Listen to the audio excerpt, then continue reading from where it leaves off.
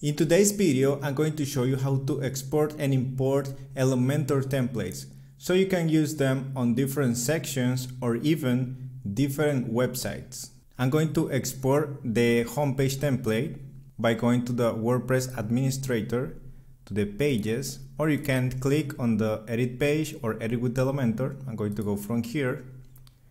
I'm going to my home page, edit with Elementor, and the first thing I have to do is to save this template by clicking on the arrow up on the save options, save as template. You have to give the template a name, let's say homepage template, hit save, and you have it here as you can see. From here you can export it by clicking on the three dots on the right side and clicking export.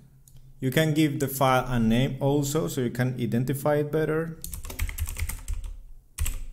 and you can click save and the file was downloaded.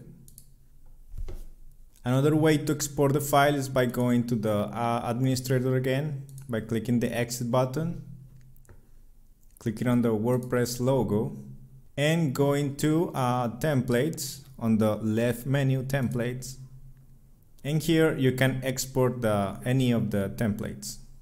If you like this video, don't forget to subscribe and enable the notifications. To import the template on another website, I'm going to go to the other site.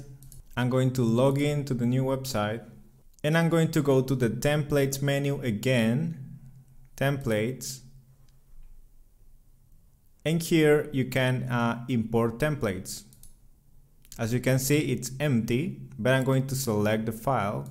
I'm going to click on the file and open it, import now. If you see this dialog, click on the enable and import button, and we now have our homepage template. So go to the pages, select the page where you want to add the template, or you can add a new page. I'm going to add a new page.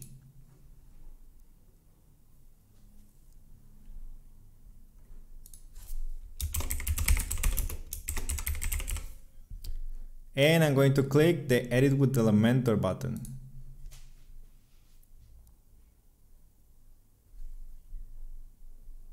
Here you can click the folder icon here, and you can click the My Templates tab, and you are going to see the template, the homepage template you just uploaded.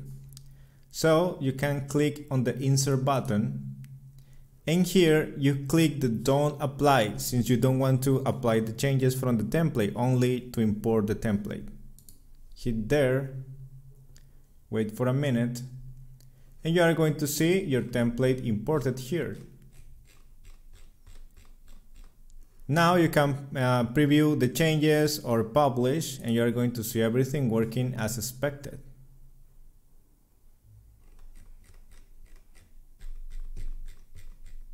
Remember to leave a comment if you have any question, and don't forget to subscribe to the channel and enable the notifications if you want to continue learning about WooCommerce and Elementor. If you want to know how to create a professional e-commerce website, I recommend you to go to this video where I show you step by step how to do it. See you there.